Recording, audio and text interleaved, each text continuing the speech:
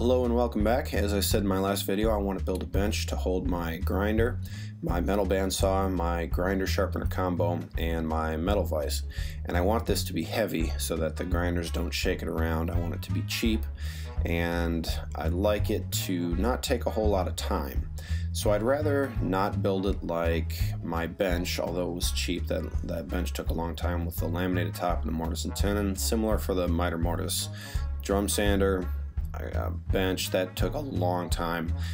So I came up with a design that I think will be a lot faster, involving 4x4. So I sent my shop assistant out to go find some really straight ones. And he did a good job. I picked the straightest 3 for the top. And then I cut to rough length, trying to get rid of the twistiest, most bent portions before planing. About 1/8 of an inch off each side.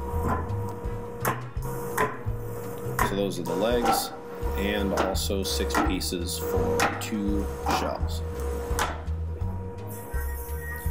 And I plane them down to get rid of the rounded edges and to make sure I have a consistent dimension on all of them. And this makes for quite a lot of saw chips.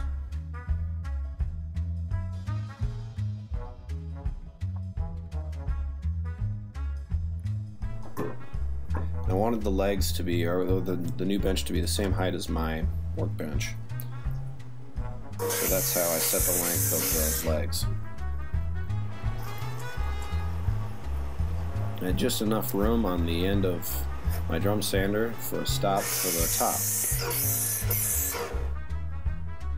Now this is an all lap joint construction, so I set up my miter saw to cut halfway through one of the pieces. I use a scrap to dial this in and get it exactly right.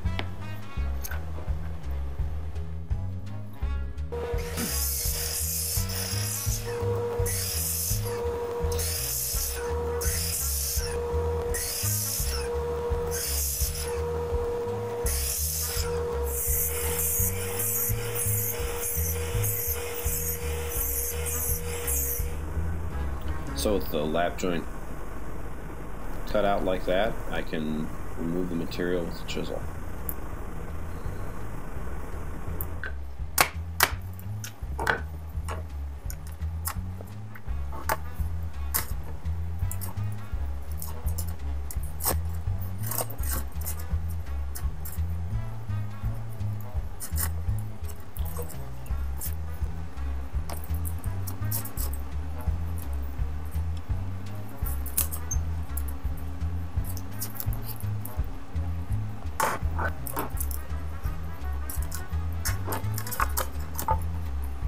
So in order to make this stronger and make sure I'm confident in this build, I'm going to reinforce these lap joints with screws, and I drill the holes for the screws in a diamond pattern for a reason that'll make sense in a second. And then I glue and screw and clamp it all together. This is the top that I'm making right now.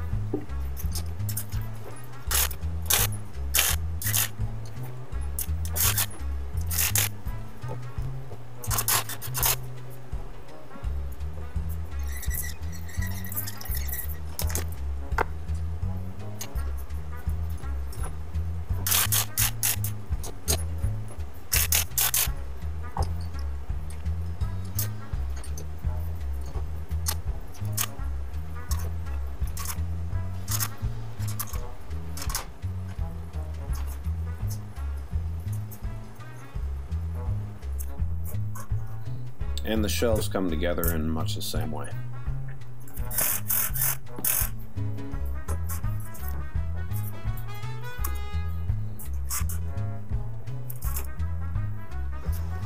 The legs join the 2 shelves and the top together, so I need to cut out 3 of the lap joint recesses.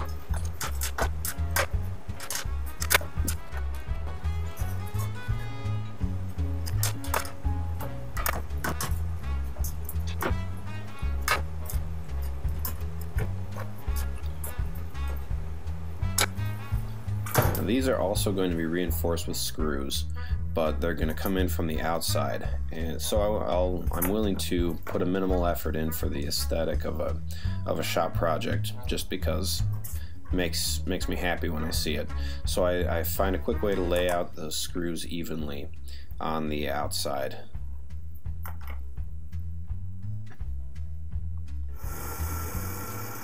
And then I drill them out. These will receive dowels later.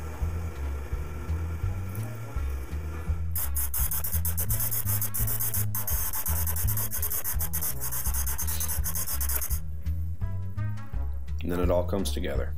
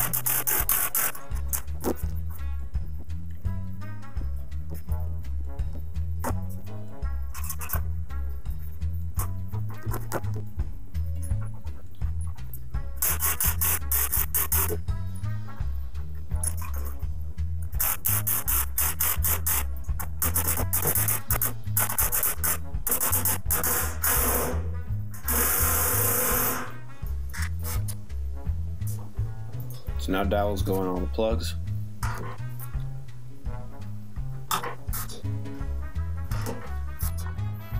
And I flush cut them off.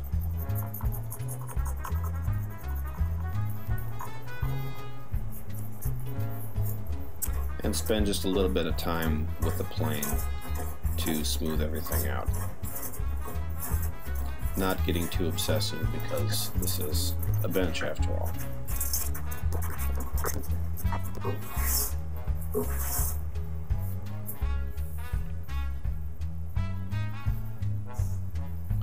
So with it all assembled, I can start to lay out the tools on the top.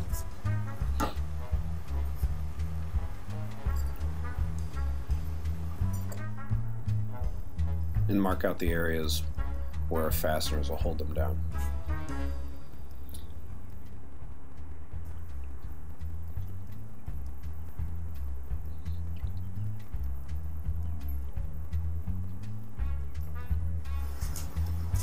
I decided to go with the old-fashioned bracing bit to bore out holes for the threaded rod that'll hold these down. That went fine until I forgot that there's a screw in there. Oh, whoops.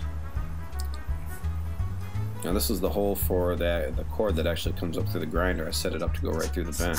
There's really nowhere else I can put it, so I just had to go right through that screw with a metal cutting bit.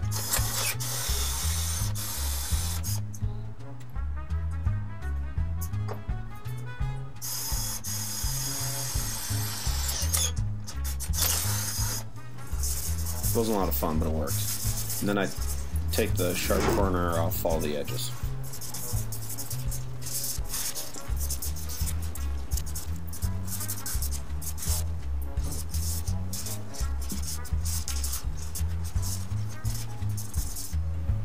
And coat with boiled linseed oil.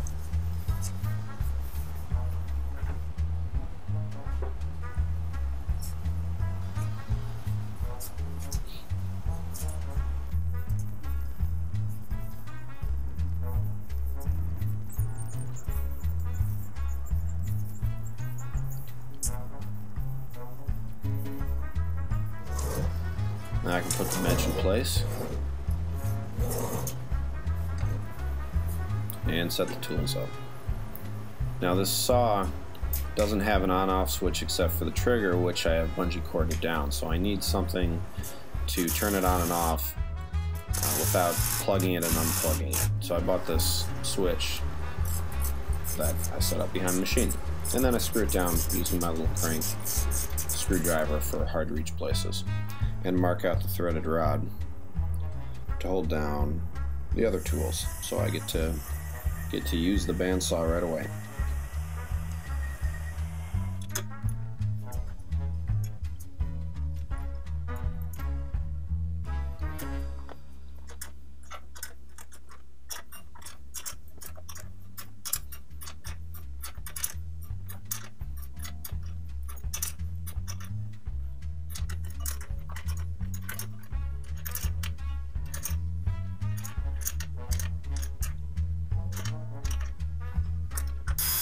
So the tool rests on this grinder were never very good.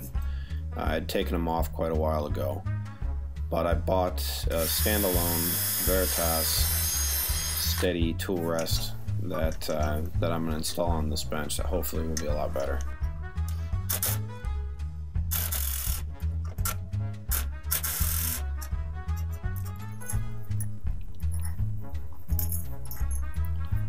The other tools are bolted down in similar fashion.